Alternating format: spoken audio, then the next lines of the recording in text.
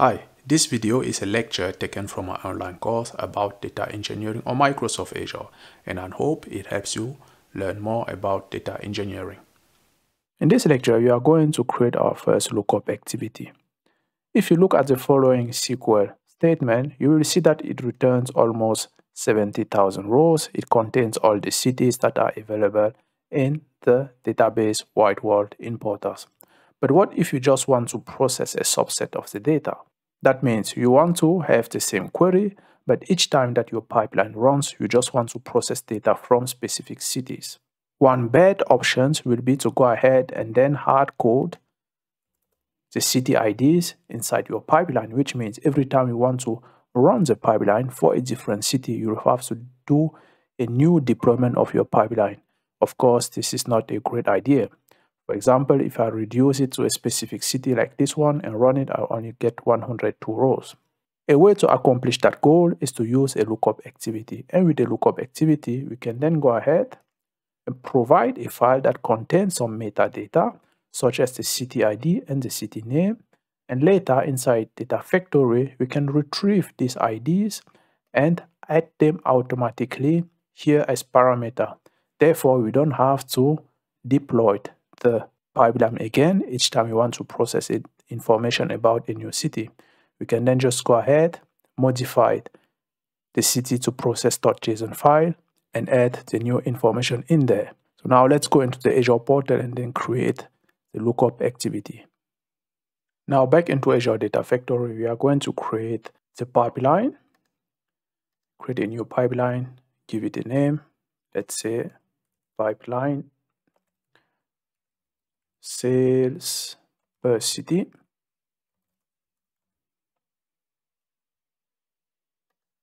That's fine. Now you can add a lookup activity to it.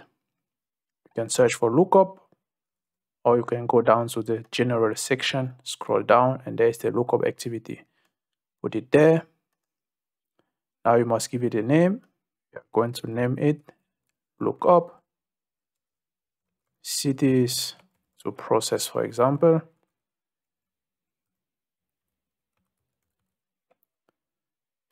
First, we will leave everything as default.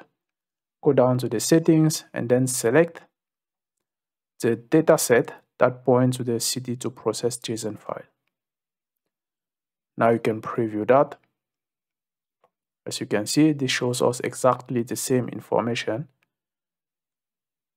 as in the JSON file that you uploaded. This is fine. We leave everything as it is. Also here, now you can debug the pipeline.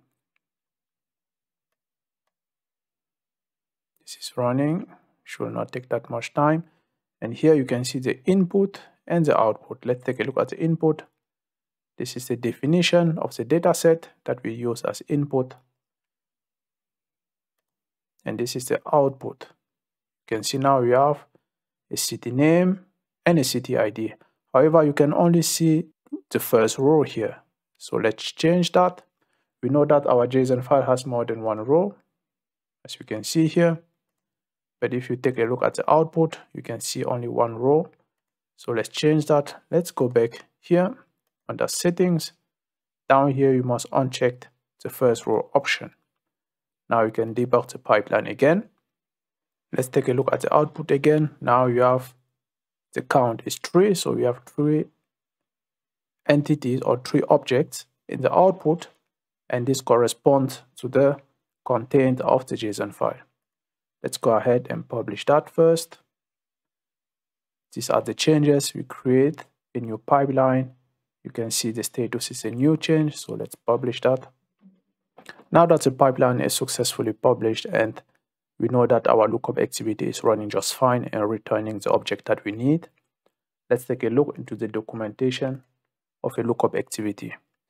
As I already said, you can use a lookup activity to dynamically determine which object to operate on. In this case, we are using the lookup activity to determine on which cities we want to create our reports. And the big reason why we should use lookup activities is because we can use them instead of hard coding the object name. This is the main reason why we can do that. Now, once that you create a lookup activity, The output of a lookup activity can be a singleton value or an array of attribute. When you keep the first row option clicked, what we saw earlier, where was it?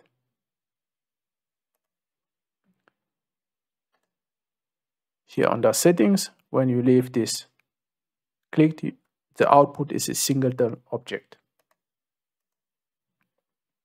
This is what you have here, a singleton value or an array of attribute, which can be consumed in a subsequent copy, transformation, or control flow activity like a for each activity.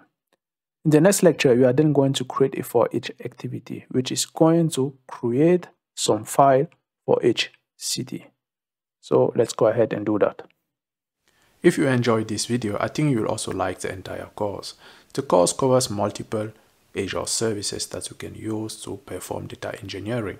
For example, you learn how to build a data pipeline using Azure Data Factory, or how to use Azure Key Vault to secure access to your data. Also, with Azure Synapse Analytics, you will learn how to build a modern data warehouse in the cloud, or how to run Apache Spark code using Azure Synapse Analytics.